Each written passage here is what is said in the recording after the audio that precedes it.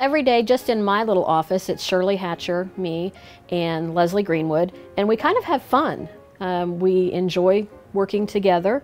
We work quite well as a team, and we can see that in the customers that come in, the reactions that they give us, and how they speak to us. They really seem to enjoy coming to Edmond and visiting our office. I really love dealing with the citizens here in Edmond. We get a lot of good stories. The ones that's retired here, that might be moving back in, they've moved out of the town for a while and they moved back.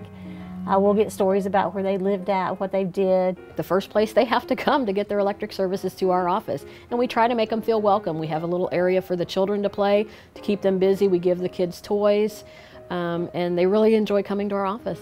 If you are kind of an introvert, you would not make it in our office. Leslie Greenwood is a contractual services rep like I am.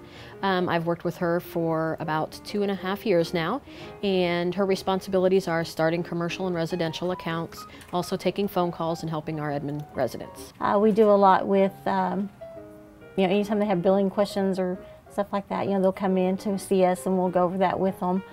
We get a lot of outside questions about different things, that refer to the city but actually isn't the city, that we will direct them to the right position or the right place to go to. Leslie loves to wear jeans. We get to wear jeans every Friday for Casual Friday, but Leslie would pay to wear jeans every single day to work. If that was allowed in our dress code, jeans would be definitely my dress code every day. Jeans is something you can dress up, you can dress down, they're comfortable, you can just, show yourself, be who you are. Every year we do an angel tree for the City of Edmond, which our donations go to the Hope Center.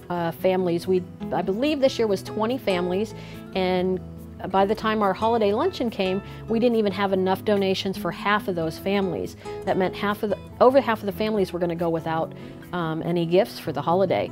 So Leslie, love of her jeans, I said, well, let's do a jean day. Let's charge the employees so much money to wear jeans for the week of Christmas. An email was sent out to all of the city employees of Edmond that stated if you wanted to donate $5 to wear jeans for the holiday week, which was 3 days of the Christmas week, that that money would go towards the Hope Center gifts. I would say during that week, the participation was probably about 95%. So that was a great turnout for that. And in 2 days of donations, we raised $860 for the Hope Center.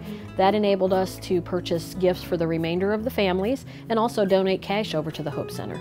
So knowing that them children had a good meal and had some presents underneath the tree, that's just an awesome feeling, knowing that those kids woke up with a smile on their face. I'm very glad to have Leslie Greenwood on my team. She brings great ideas for our donation purposes. We try to help as many of the charities in Edmond as possible. We help the Mobile Meals, the Hope Center, and she comes up with some great ideas to help those. She would help anybody.